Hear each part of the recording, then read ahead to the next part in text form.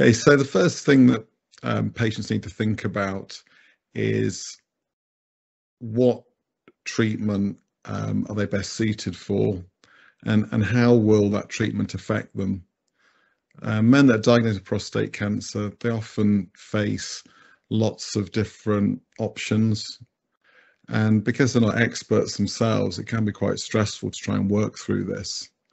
As a specialist that deals with men with prostate cancer, I like to know and understand what type of prostate cancer they have, the stage and the grade, and there'll be some types of cancer that lend themselves to surgical removal, which is what a robotic prostatectomy involves.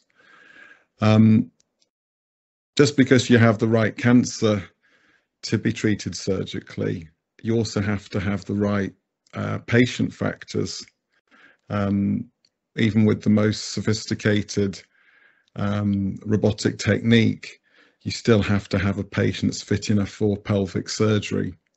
Some patient factors that can make this operation challenging can be if people have a high body mass index, essentially obese. That can be a factor for the positioning and our ability to ventilate them during that procedure.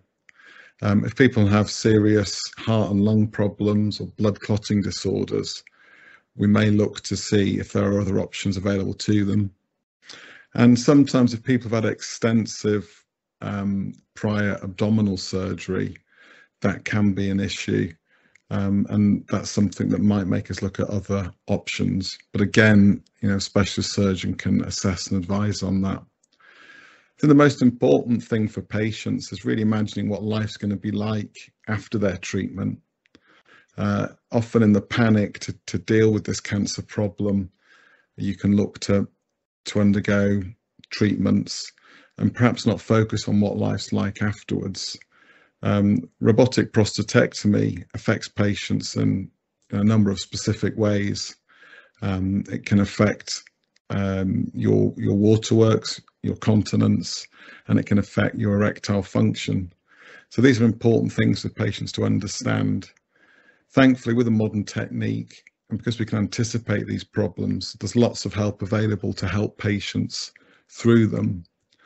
But some people will have certain life situations or work pressures that might mean that they need to properly understand the side effect profile of their treatments.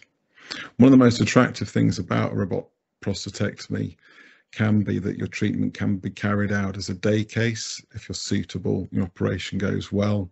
For some patients, that's very attractive to be out of hospital as soon as possible.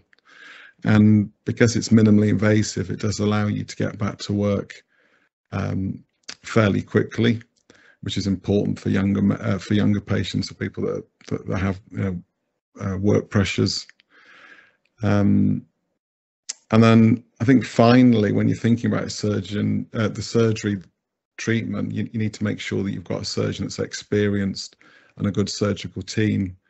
You want to make sure that it's a high volume centre, and obviously someone that's experienced not just in the surgery but also in the aftercare as well. So the first thing that we try to do is make sure that we can get safe entry into the abdomen. Normally make an incision just above the umbilicus, that's the belly button, and we have a safe technique that enables us to get in and have a look round and make sure that our robotic instruments are sited appropriately and safely.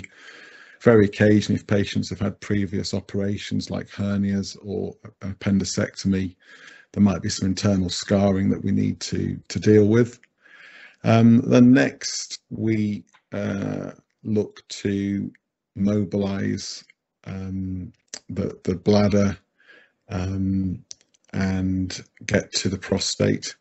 I do a posterior approach, so I like to dissect out the seminal vesicles and the vas and get underneath the prostate first. And we know from the MRI scans prior to surgery where the prostate cancer is located, and we'll normally take steps to be very careful and dissect around the affected area. The two most important parts of the operation are related to the reconstruction. So that's making sure that the bladder is joined securely to the urethra, which is the water pipe. That's an important step, and part of the skill with this operation is making sure you have sufficient urethral length and a good watertight anastomosis. Anastomosis is the term for the join. On dissecting out the prostate, we also want to employ, when possible, a nerve-sparing approach. We know where the nerves run that can help with erectile function.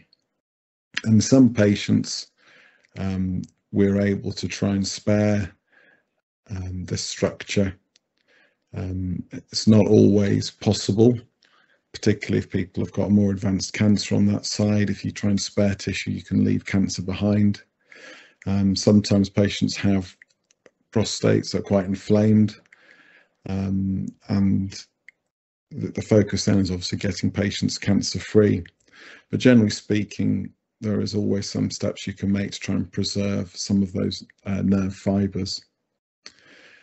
And then after the prostate gland has been removed and the reconstruction has been completed, we want to try and we then make sure that the abdominal wall defects are closed with sutures that are designed to dissolve over time.